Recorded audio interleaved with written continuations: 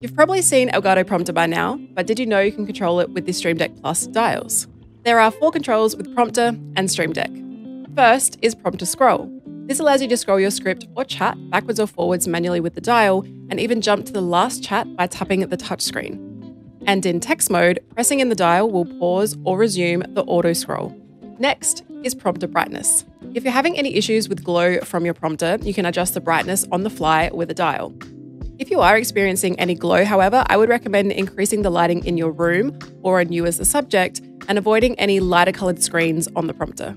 Next is Prompter Appearance Settings. For this one, I'd recommend setting up a dial stack. You can adjust the font size, the margin, and the opacity, and by placing it on a dial stack, you'll be able to cycle through these options by pressing in the dial. And last but not least, Prompter Scrolling Settings. It can take a while to get used to the scrolling of your prompter while you're delivering your scripts, so having this setting nearby is very handy. I would say eventually this would be a set it and forget it type of setting, but it can't hurt. Not to mention, it's nice and symmetrical having 4 dials for 4 prompter settings. To access these controls, you'll need the Elgato Camera Hub plugin, which you can get from the Elgato Marketplace. I hope this helps you be more in control of your prompter.